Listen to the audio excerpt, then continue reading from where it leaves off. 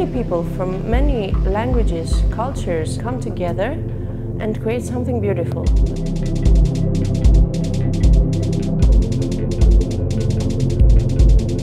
6 different countries: Greece, France, Italy, Lithuania, Germany and Austria. Each one of them is so unique as a human being, but also as an artist. You have this opportunity that it's a lifetime experience.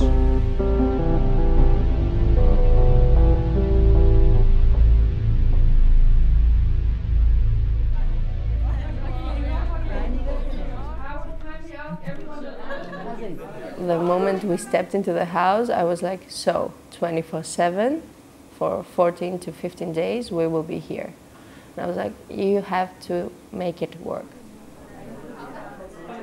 We talked a lot about self-care and community care and care in general, and share in a smaller group and then share with the whole community. We learned how to cooperate and co-living, so I work a lot on how to manage myself, all the feelings and also all the people. Interaction is the key for these projects because we grew up with some strict rules of the system, of being individual, of being independent, of always do something for yourself. But the point, you come here and you see a totally different world. Meeting so many people also makes you realize that you have stuff about yourself that you didn't know you had. So the walks, the meditation in the morning and all that just mended my soul. I found a newfound energy here.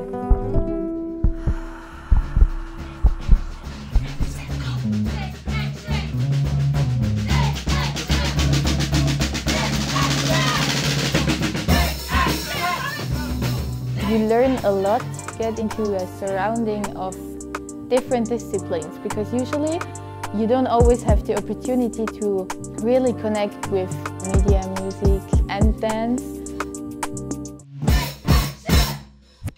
You have the opportunity here to experiment with something else. I play the drums, but if I develop myself and experiment in dancing, this experience can give me something for the music. So everything is connected because it's a universal language, art.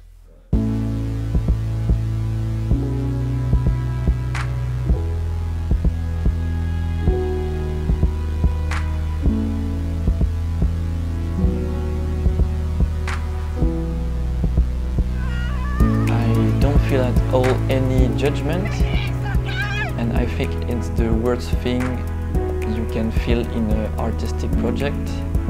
Actually, it's funny, you know each other for like 2 weeks and then we're gonna make a WhatsApp group. You come to Paris, I come there, I come to Greece. Yeah, you make intensive connections and you will keep them, I think.